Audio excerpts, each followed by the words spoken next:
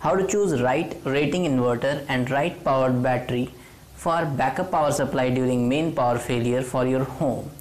Hello friends, I am Pushkar Parasar. In this video, I am going to show you the method to choose right rating inverter and right power battery for your home requirements, because before buy inverter we usually ask for our neighbors, but we don't calculate the power requirement of our home, and that's why we choose wrong inverter and wrong powered battery, and that's why they didn't last for a long time.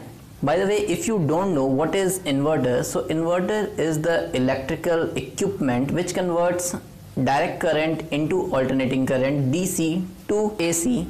In the simple language, it converts the battery current into the current which supplies in our home to run basic electrical equipment during main power failure.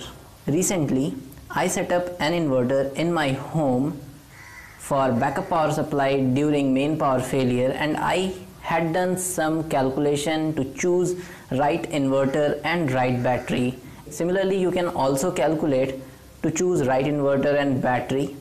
I will give the brief tour of my inverter setup in the last of the video.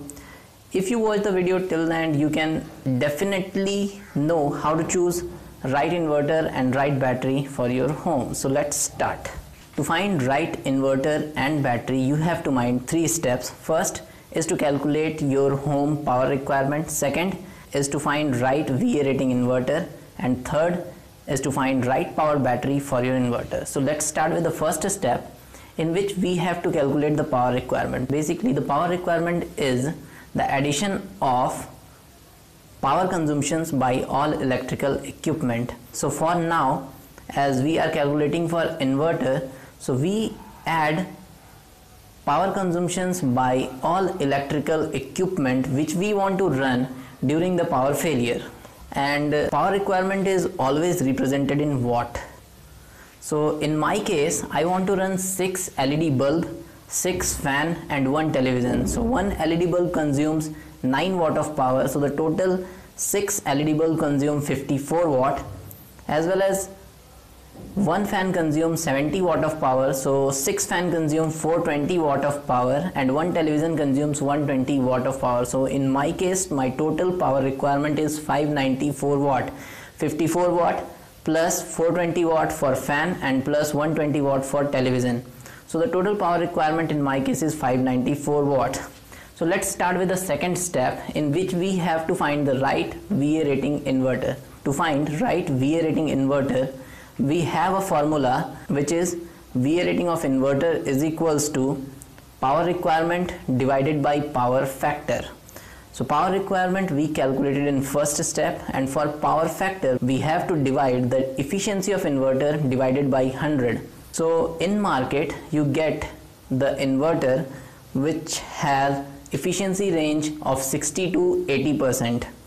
Because 100% efficiency is not possible, it is an ideal case. So I consider the efficiency of my inverter is 70%. So the power factor for efficiency is 70% divided by 100. So in my case, power factor is 0.7. You can also calculate power factor for yourself by considering efficiency of your inverter. So the power factor is 0.7. So the VA rating of the inverter is power requirement, which is 594, divided by power factor, which is 0.7. So the value is 848.5. So we find VA rating or voltage ampere rating for our inverter is 848.5. In market you can easily get 800, 900 and 1100 VA rating inverter. So I choose 900 VA rating inverter as per my result. You can choose as per your result. So now let's start with the third step, in which we have to find the right powered battery for our inverter. The power of battery is also known as battery capacity, which is represented in ampere hour denoted by AH. So to find battery capacity, we have a formula which is power requirement multiplied by backup power divided by battery voltage. So we calculate power requirement in first step. For backup power, we have to consider the time which we want our battery give backup during power failure.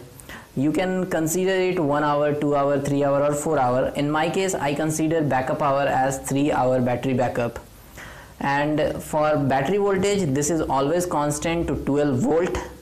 So now put all these values in the formula, which is battery capacity is equals to power requirement, which is 594 watt, which we get in first step, multiplied by backup hour, which I considered 3 hour, divided by battery voltage, which is 12 volt.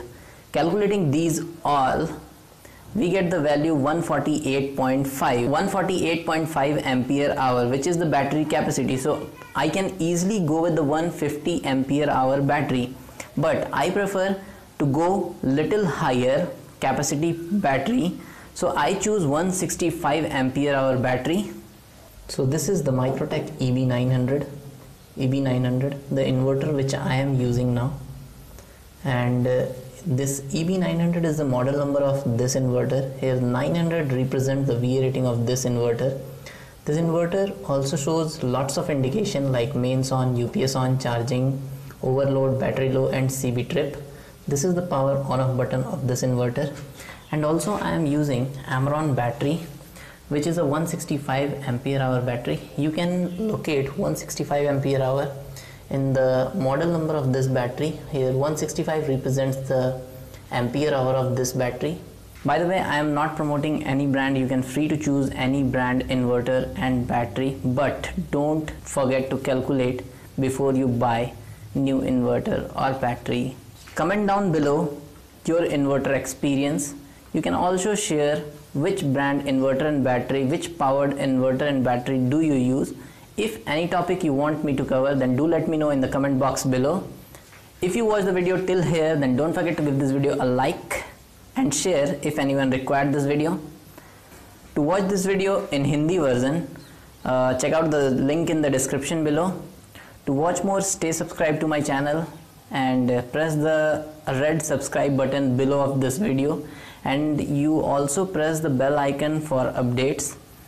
और अगर यहाँ तक देख लिए हैं तो आपको ये वीडियो अच्छा भी लगा है, इन्फॉर्मेटिव भी लगा है, तो लाइक किए बिना मत जाइएगा और सब्सक्राइब करना मत भूलिएगा, क्योंकि लाइक करना और सब्सक्राइब करना दोनों फ्री है। Thanks for watching, bye bye.